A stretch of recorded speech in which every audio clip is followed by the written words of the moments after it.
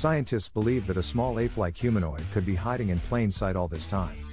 The scientific study of small humans was pioneered on the Indonesian island of Flores. Gregory Forth, a retired professor, has a number of hypotheses that continue to bolster people's hopes of discovering a living Homo floresiensis. The book that Forth published in 2022 details his search for evidence of a human-like species that has been continuously living for multiple decades. Around 50,000 years ago, members of the scientific community believe that a diminutive species of human known as Homo floresiensis once lived on the island of Flores, which is located in Indonesia. However, one professor believes that the ape-like humanoids could still exist there, despite the fact that evolution has occurred. Imagine you're on the hunt for Bigfoot, except the target is much more manageable in size.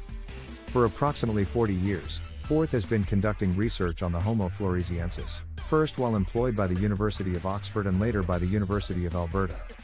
Between Ape and Human, an anthropologist on the trail of a hidden hominoid was the title of the book he published in 2022. The Debrief recently published an interview with Forth in which he discussed the hunt. Forth maintains his faith in the contemporary understanding of the concept that the natives refer to as the Lai Hoa.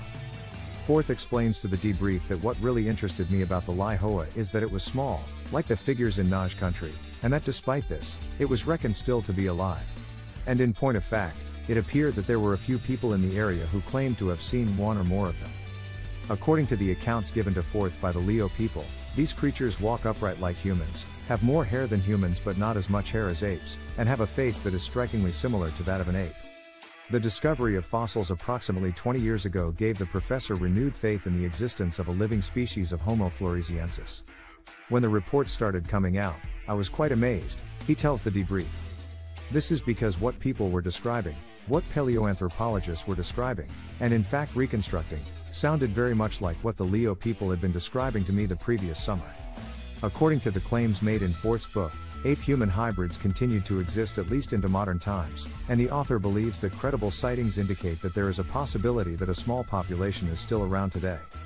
The search for a contemporary equivalent of Lai Hoa continues in earnest.